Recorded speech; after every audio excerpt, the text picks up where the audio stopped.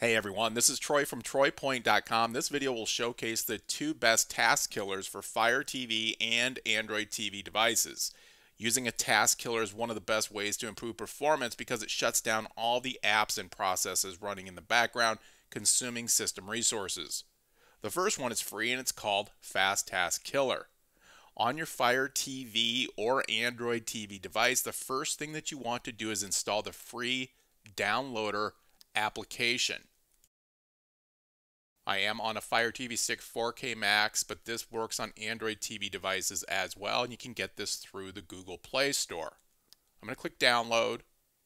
Okay, I'm not going to open it just yet. I'm going to go back to the home screen, move over, hover over settings, go into my Fire TV, and I want to go into developer options. Now, for some reason, this is not listed on this page here. What you want to do is go into About, highlight the name of your Fire TV device. In my case, I'm using a Fire TV Stick 4K Max. Highlight that, and then click the Select button on your remote 7 times. And it says, for me, no need, you are already a developer. If you're not already a developer, once you do that, it will say you are now a developer, and then when you go back, you will see developer options on this page. Go into that, go into Install Unknown Apps, and you want to turn on Unknown Apps for Downloader. And on the older Fire TV devices, there's just one toggle that you turn on, and that will apply to all applications. All right, once you do that, go to the screen that shows all of your applications, launch Downloader, click Allow, click OK, push the up button on your remote to put the cursor in the URL box, click the select button on the remote to open the keyboard, type in 250931, and click Go. This will open the TROYPOINT toolbox that will allow you to download and install free applications that aren't available within the Amazon App Store or Google Play. Now, if you haven't already done so, I suggest marking this page here as a favorite within Downloader. To do that, hold down on the select button of the remote for a few seconds. Click Add Current Page to Favorites. Move down, click Save.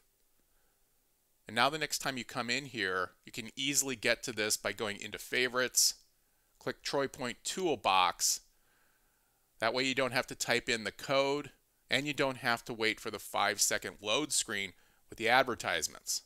All right, now that you're on this page, what you want to do is scroll down until you find Fast Task Killer. And here it is right here. Now you're going to notice there's dozens of free applications that you can install on your Fire TV or Android TV devices on this page. And to learn about them, all you need to do is click the tutorial link. Okay, I'm going to click Download. Click Install, Application Installed. I'm going to click Done.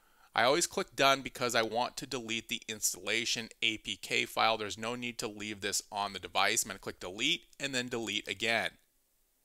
Now I'm going to go to the home screen. I want to put this on my main row right here because I do use this on a regular basis. I'm going to go into All Applications, hover over Fast Task Killer. I'm going to hold down on the select button of my remote for a few seconds.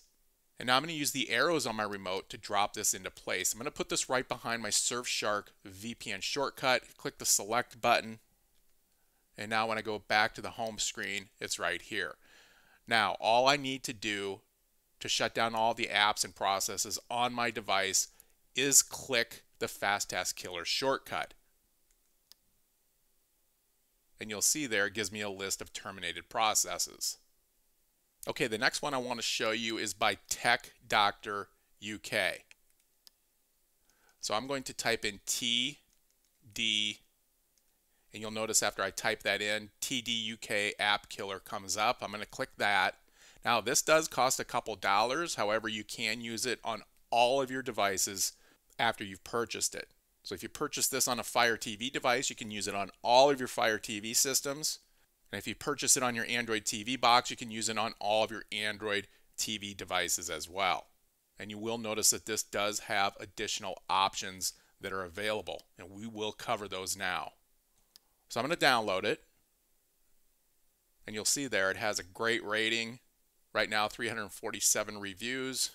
Looks like about a 4.3 or 4.2 star rating, which is great.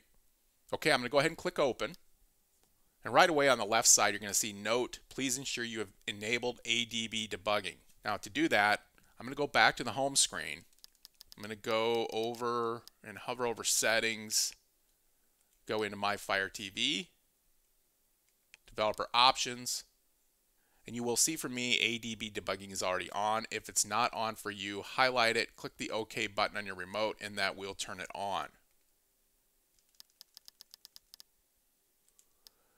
Back to my screen that shows all the applications. I'm going to go back into this.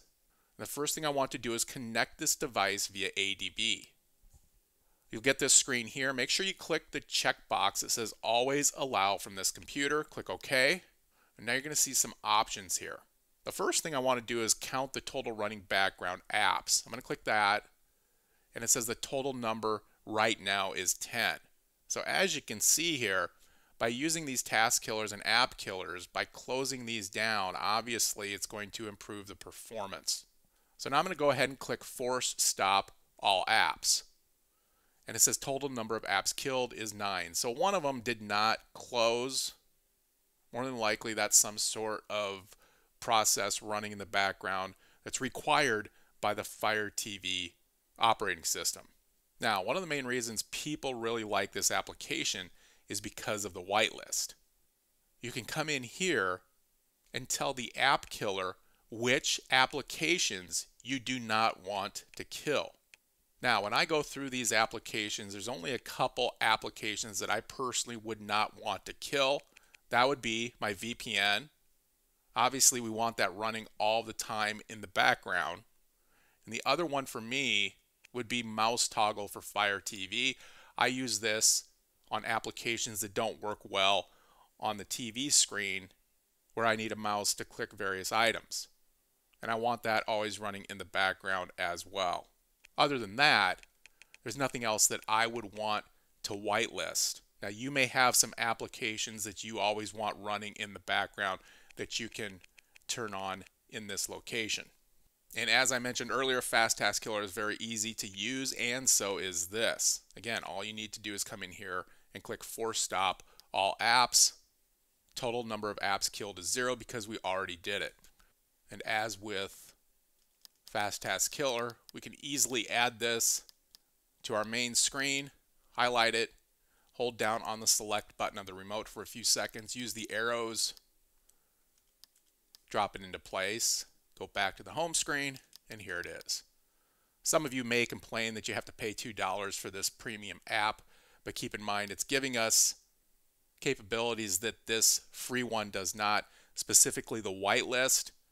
And it's also important to note that when updates for Fire OS and Android TV come out, these free apps like Fast Task Killer may stop working. The developer may not update them. More than likely, Tech Doctor UK will continue to update this so it is compatible with future Fire OS and Android TV updates. Keep in mind, your purchase goes towards helping support those updates. So there you go, guys, a free option and a paid option with additional features for boosting the performance on your Fire TV or Android TV devices with a simple click on your remote. Thank you very much for watching this video. Please be sure to hit the thumbs up button, subscribe to my channel, and click the bell icon to be notified when I drop new tutorials like this in the future.